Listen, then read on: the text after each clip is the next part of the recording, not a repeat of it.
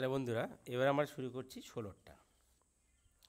বলছে এবছরে নন্দলাল উচ্চ মাধ্যমিক বিদ্যালয়ে পরীক্ষার্থীদের 85% বাংলায়, 70% অঙ্কে এবং 65% উভয় বিষয়ে A+ পেয়েছে। পরীক্ষার্থীর সংখ্যা যদি 120 জন হয়, তবে হিসাব করে দেখি কতজন পরীক্ষার্থী উভয় বিষয়ে A+ পেয়েছে, শুধু বাংলায় A+ পেয়েছে, শুধু অঙ্কে A+ পেয়েছে, উভয় বিষয়ে A+ পায়নি। A+ পায়নি মানে ফেল করেছে একবার। তো আমরা এখন ধরে নিচ্ছি, মনে করি মোট পরীক্ষার্থী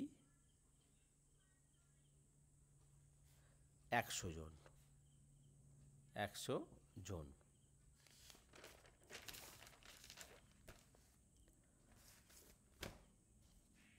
তো অতএব উভয় বিষয়ে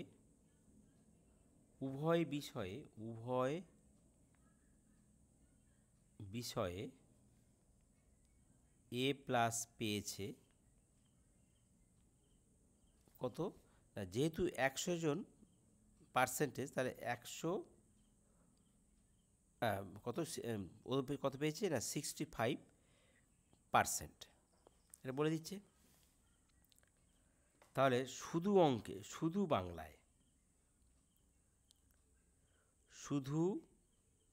বাংলায় A+ পেয়েছে কজন না, যেহেতু 100 মোট ধরেছি, তার 65 উভয় বিষয়ে পেয়েছে A+। তাহলে এই 65-র মধ্যে তাহলে উভয় বিষয়ে তাহলে শুধু বাংলায় পেয়েছে, এখানে দেওয়া আছে 85%। তাহলে 85% থেকে 65% বিয়োগ করো, কত? 5 মিলে 0, 6 7 8, 6 7 8, 20%। তা 20% হচ্ছে শুধু বাংলায় পাস করেছে। এবার শুধু অঙ্কে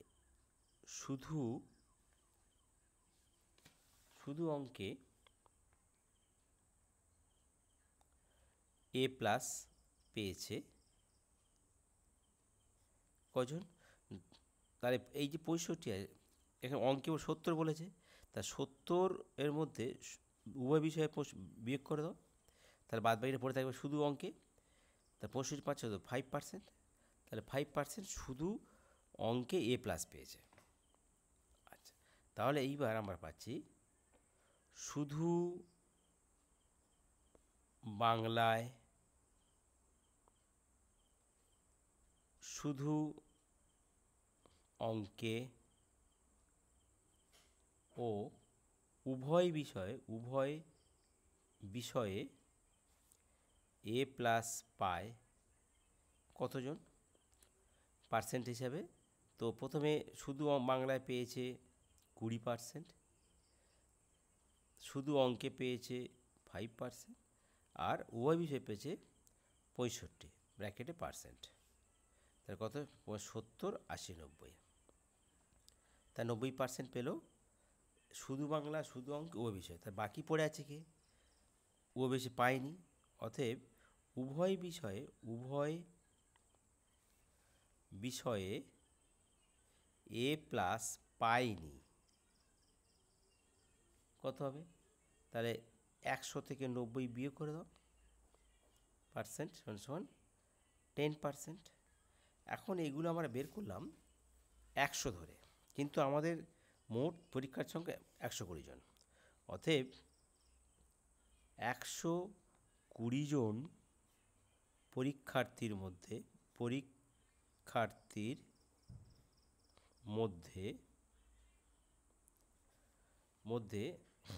1 নম্বর উত্তর, উভয় বিষয়ে A+ পায়। উভয় বিষয়ে A+ পায় কজন? তো 120, আর উভয় বিষয়ে A+ পেয়েছে আমার হচ্ছে 65%। তাহলে 65% এত জন। তাহলে 120 গুণিতক 65, জন। তো 0 0 কেটে দাও, 5 দিয়ে কাটলে 5 দুগুণে 10 আর 5 তেরো 65, 2 দিয়ে কাটলে 6 দুগুণে 12, 6 তেরো 78 জন। এটা একটা উত্তর। এবার 2 নম্বরটা শুধু বাংলায়, তাহলে শুধু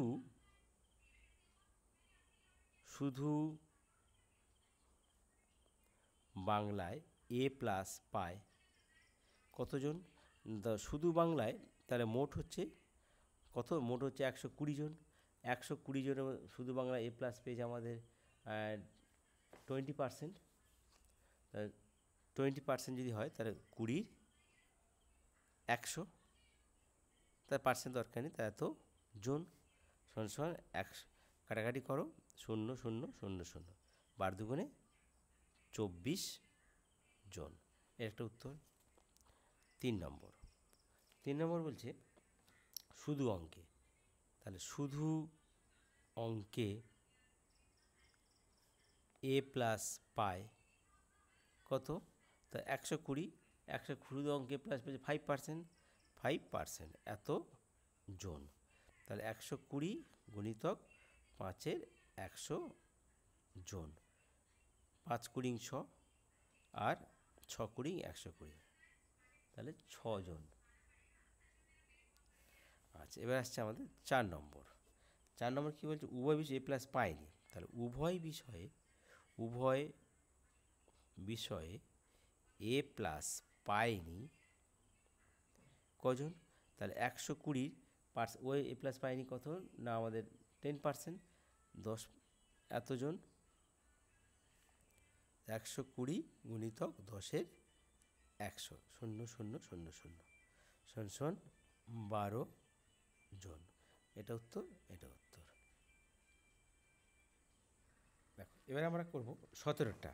বলছে আমিনা বিবির বেতন প্রথমে 20% বেড়েছে, পরে 20% হ্রাস পেল, তাহলে আমিনা বিবির বেতন শতকরা কত পরিবর্তন হলো? ঠিক আছে, তাহলে আমরা ধরছি, মনে করি আমিনা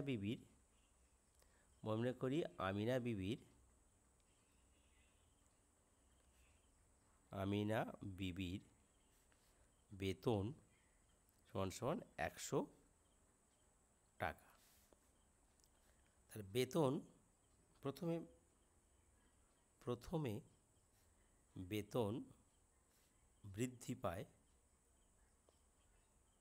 কত? 20%। অর্থাৎ 100 টাকায় বাড়ে কত? 20 টাকা।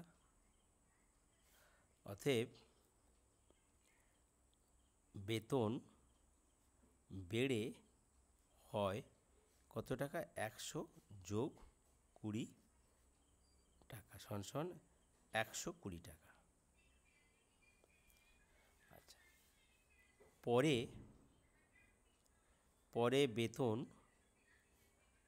হ্রাস পায় কত? 20%, এটা বলেছে।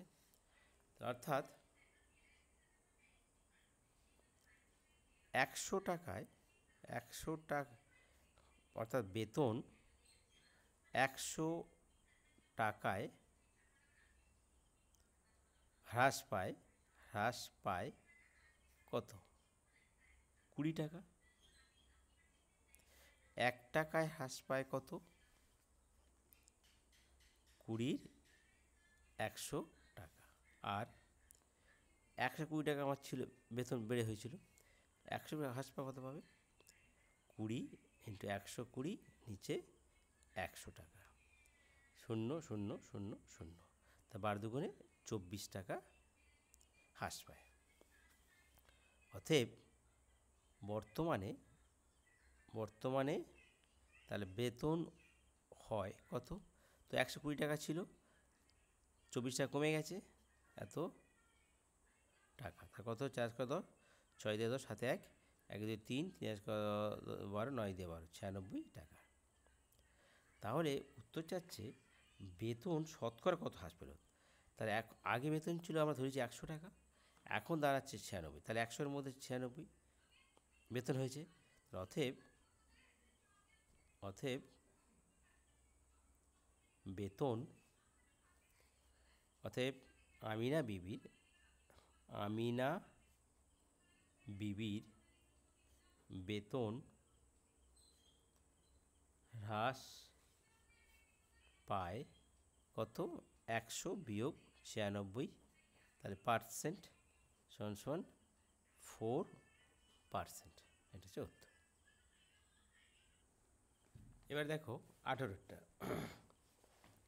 একটি আয়তক্ষেত্রের দৈর্ঘ্য 15% বৃদ্ধি পেল এবং প্রস্থ 15% হ্রাস করা হলো। আয়তক্ষেত্রের ক্ষেত্রফল শতকরা কত বৃদ্ধি বা হ্রাস পেল। তাহলে আমরা ধরি আয়তক্ষেত্রের দৈর্ঘ্য সমান x মিটার আর প্রস্থ সমান y মিটার। অতএব আয়তক্ষেত্রের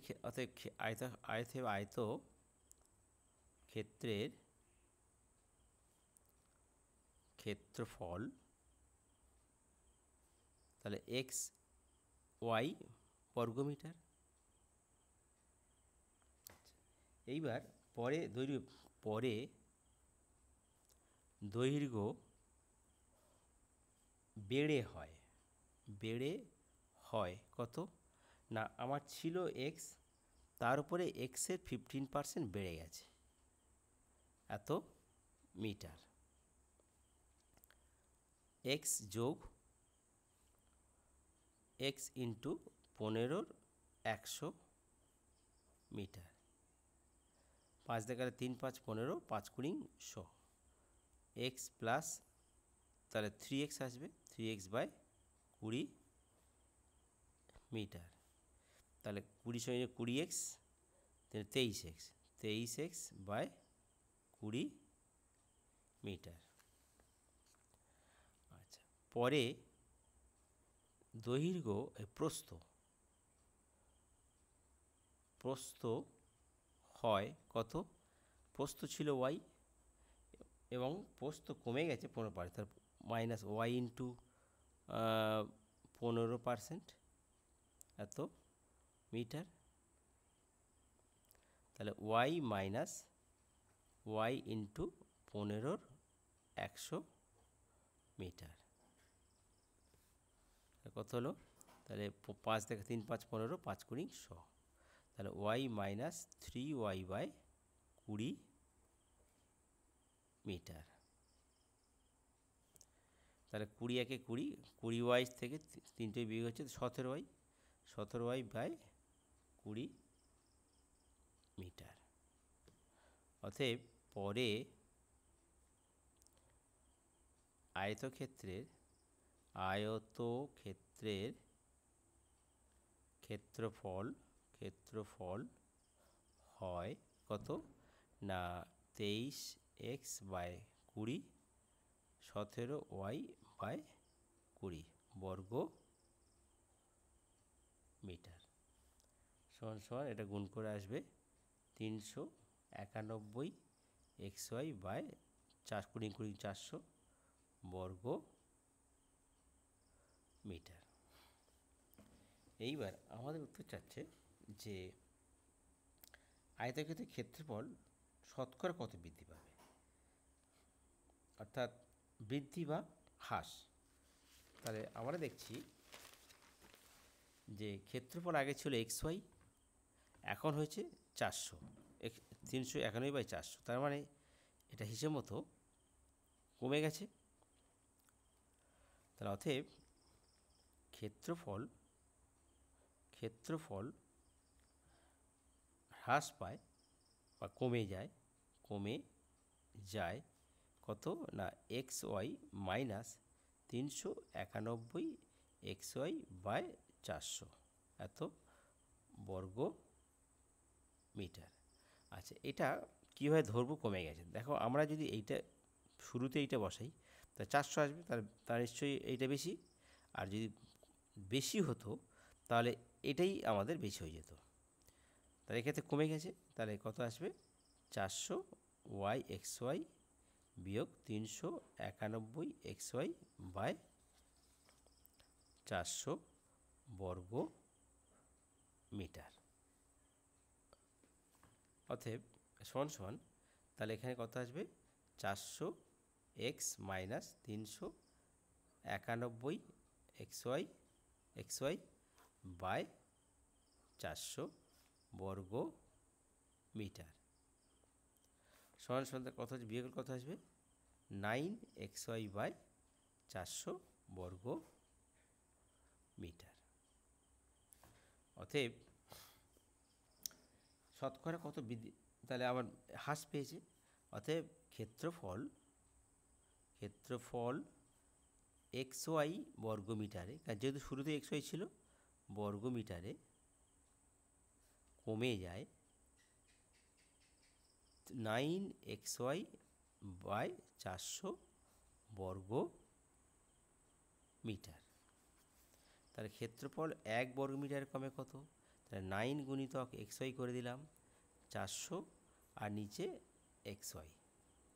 আর ক্ষেত্রফল শতকরা বলেছে, তাহলে 100 বর্গ মিটার কত কমবে? 9 গুণিতক এক্স ওয়াই ইন্টু 100, আর নিচে হলো 400 গুণিতক এক্স ওয়াই এইটা। তাহলে এখানে এক্স ওয়াই কেটে গেল, 0 0 0 0। তাহলে কত হচ্ছে? 9 4 বর্গ মিটার। অতএব ক্ষেত্রফল 9 4 মানে কত? 4 দুগুণে 8, 1 9, মানে 2 পূর্ণ 1 4 বর্গ মিটার। অতএব আয়তক্ষেত্রের